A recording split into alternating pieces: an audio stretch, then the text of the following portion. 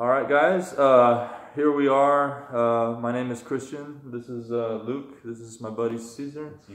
We're here to make a quick video about Altra shoes, and we're just gonna make a quick review of our experience with the brand, and just talk about how we feel about them, and what it's like to wear them, and whether the pros and cons on just wearing the shoes in general. So I just want to start off with my Altra Lone Peak 4s.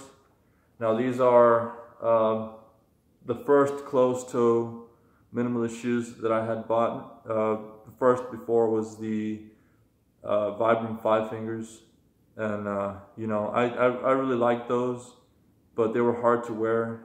Since they're not very fashionable, to say the least. These were the first closed-toe ones that I bought, and I just really like these. Even though these aren't for like going out, these are really comfortable, really well made. I'll still go out with them if I'm just gonna go to the grocery store or whatever. But yeah, these are trail running shoes, and I've run a couple trails with these.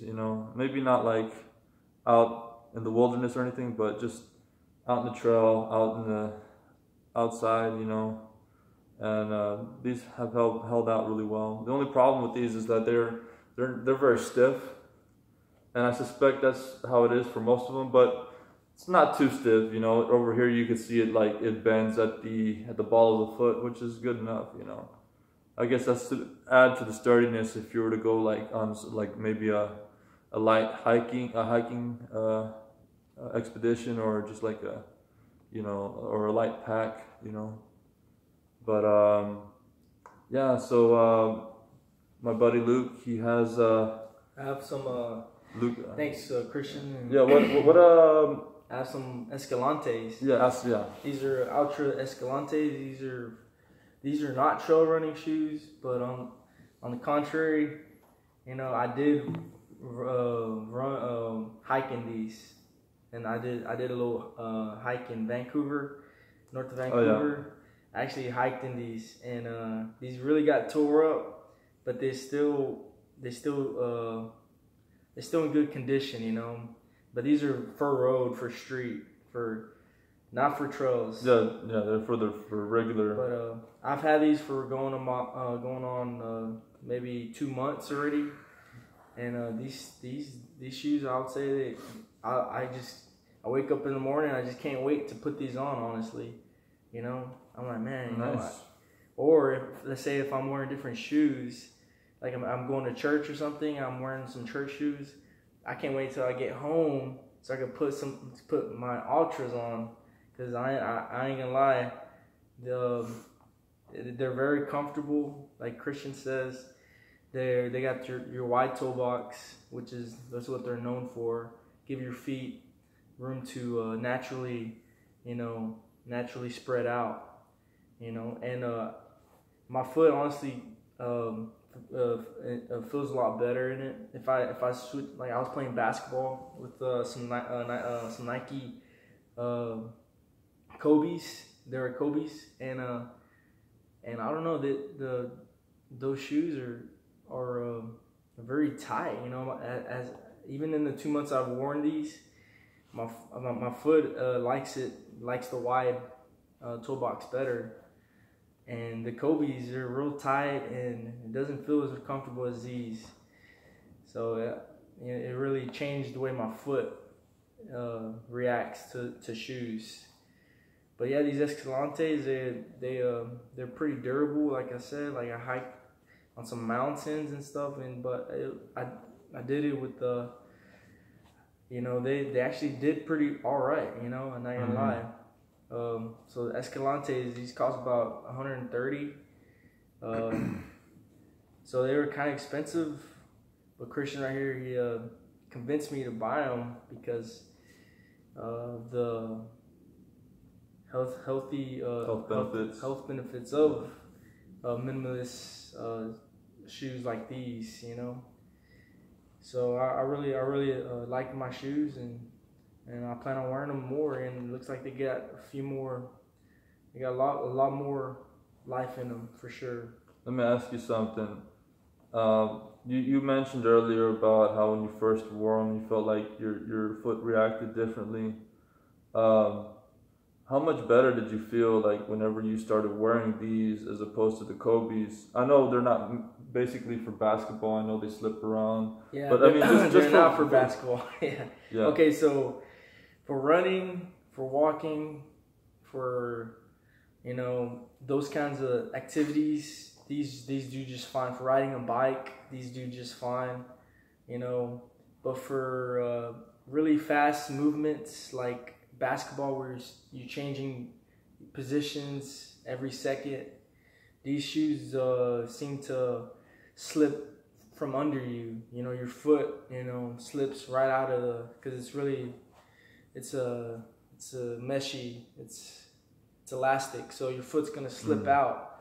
Even though the shoe's planted on the ground, your foot's gonna slip out. It's just a slippery surface inside. So playing basketball in these was very gruesome, I would say. It wasn't very, I didn't have a lot of fun playing basketball with these, but I wasn't gonna play barefoot, that's for sure. So, but for running, these do great. I ran probably going on 10 miles in these, and I enjoyed the way these feel whenever I run. It's a little bit more harder impact. Due to the minimalist, your legs will probably tire out because if you're not used to them, it's gonna, it's gonna challenge your muscles where it wasn't challenged before. Have you been running in them? I have been running them. Every time I run in them, since I got them, I think mostly every time I ran in these. Okay. I would say 95% of the time I ran in these since I got them. Yeah. And I ain't gonna lie, my legs, I seem to be building muscle where I didn't, see muscle there before. My calves, I'm not an expert on the muscle. I didn't find the muscles, but I've seen. I do notice my legs are getting stronger, and they're toning up. Toning up just more, and I've been running maybe a couple times a week, nothing crazy, but I think it has a lot to do with these shoes because, like I said, they challenge your muscles where they weren't challenged before, and these shoes kind of make you run on the balls of your feet too, the way you're naturally supposed to run. Yeah. I just wanted to say real quick that I've been wearing minimalist shoes for about 6 months. It's already July. I think I started in December or November. 6 or 7 months. 5 to 6, 7 months. I had bought my first minimalist shoe, which was the Vivo. I'm sorry, not the Vivo. The Vibram Five Fingers. Specifically the V-Trek. And before I would run in just like cushion shoes, like Asics, or Reeboks. Yeah, I ran in Asics too. Yeah, and Asics they are one of the most popular running shoes out there. Even the Army uses them out for recruits. I used to be a big heel striker, and I had an injury on my left foot. And I couldn't no longer wear regular shoes, and that's how I kind of got into the whole minimalist thing. Is the injury, but luckily it didn't stop me from running. But one thing it did do is it opened me up to a whole different world of shoes, which is the minimalist shoes. Taught me a lot about the functionality of the foot and the way we're supposed to be walking and striking for the most part, and I started, I transitioned from being a huge heel striker to a 4-foot striker, and and that was a big challenge, especially in the first few weeks where I would only run before I was running 6 miles. But I had to go back down to maybe 1 or almost 1.7 miles, remember the first time I ran was like almost 2 miles, but not quite. Just because it was just burning my calves and my Achilles tendon was just on fire. And you know, 7 months later, I'm running like 10 to 15 miles every run, you know, and you know, and it's inspired me to, you know, just do marathons. So right now I'm training to do marathons, and hopefully, you know, within time I can do the 26 miles, 24-mile runs without stopping. And yeah, for me it was a huge transition. It was just a hugely different world for me. But you know, it's been very helpful. I've never ran so much in my life, and you know, and just I can feel like just the toe spreading. Also wear a toe separator under these shoes, you know, on all my minimalist shoes. That's all I can wear anyway. But I wear, you know, I feel like specifically my ankles, my calves, like the soleus and the Achilles tendons are strengthening up and being able to take more of an impact. So that's my experience so far with you know, the whole minimalist shoe. I'm gonna go hand it to my buddy Caesar and let him talk about his shoes. What shoes are you wearing? I'm wearing Superiors from Ultra, and Take them off. yeah, sure. So they're a little bit cheaper than what Christian has, but I like the style because I'm not really into the whole, you know, The colors, vibrant right? colors. Yeah. You know, I like just Those regular were, black and gray. I think, 110, right? Yeah. And they feel pretty good. They look about the same. Yeah, I mean, they look about the same, but there's differences on the sole. If you see, this is more aggressive. The red one is more aggressive. I mean, these are both trail running shoes. But they're both trail running, but these are a little bit less aggressive. So, you know, I would assume that it costs less money to make this sole compared to that sole. But as far as functionality and looks, this one probably wins it on that. Yeah, so I ran a couple marathons. That's 2 years, and I really didn't care. But you weren't wearing. Yeah, I really didn't care what I was wearing. I was wearing some old beat up shoes because I'd broken them in, and so. He likes to wear shoes out until they completely. Yeah, so my boy Luke over here got some shoes for me to wear for the marathon, but it was too tight on my toes. I kept getting blisters, and so Christian kept pushing me to go check out the store REI and buy some Ultras or some minimalist shoes. And it's like, all right, I'll go with you. And I went, and it was like, come on, man, you gotta get these shoes that are good for your feet. And I was like, all right.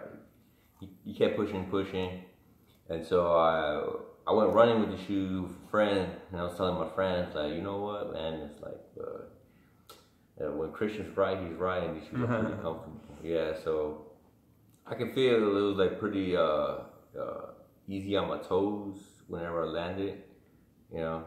It wasn't so tight, you know, squished up together. So that was pretty good. And then getting the blisters out of it. So I'm planning on tearing these shoes apart for my next marathon coming up. But I think these are pretty good shoes. I'm not really too familiar with the whole concept, but I do know that they're really comfortable. Yeah. And yeah, one thing I like to add is like. It does add a little bit more impact on your calves and your Achilles tendon. Like, just you take some time getting used to, but nothing too major, nothing like. You were already like, you know, you were always landing on the ball of your foot. You told me you were like a soccer player. Yeah, no, it's like whenever you're going running, if you're landing on your heel, you're doing heel toe, you kind of. Putting too much pressure on your knees and your calves, so I had to change it up so I was landing more softly. So I guess I kind of did it without realizing, you know, without knowing the details or the specifics of what that is, of how you run, but kind of adjusted it. But with these shoes, I think since it's minimalist, it forces you to like land more on the balls of your feet. But overall, I mean, my feet weren't really killing me after the run, and no blisters. And I feel like they're pretty good quality, so I could probably use these shoes for a while, for a few years, before it gives way and I have to buy new shoes. So, I mean, they look pretty nice too. You know, I just didn't like the look that